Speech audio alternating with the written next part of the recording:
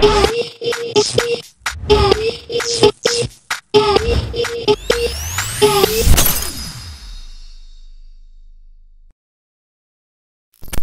guys, welcome to my channel IT Scholar. In today's video we will discuss about the very first computer called Abacus.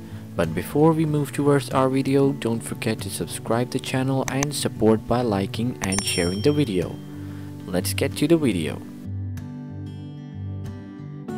The history of computers goes back over 200 years. At first theorized by mathematicians and entrepreneurs.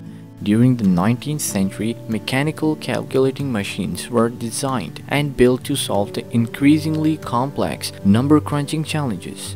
The advancement of technology enabled ever more complex computers by the early 20th century, and computers became larger and more powerful. Abacus's older version was invented about 5,000 years ago by Babylonians and Chinese.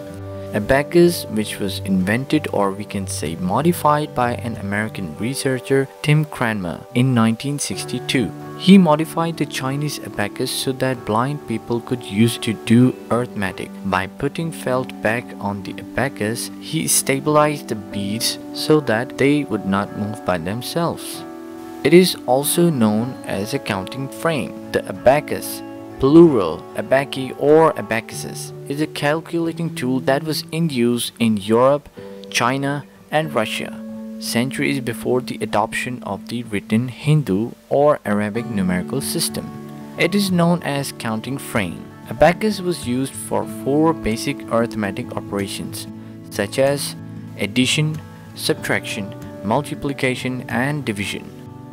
Abacus is considered as first computing prototype. Nowadays, Abacus is still used to teach basic arithmetic operations to the students. It is also sold as a toy for the early children for learning purpose. Well, that's all for today's video. Thanks for watching. If you liked the video, please subscribe the channel and support by liking, commenting, and sharing the video. We'll meet you in the next video.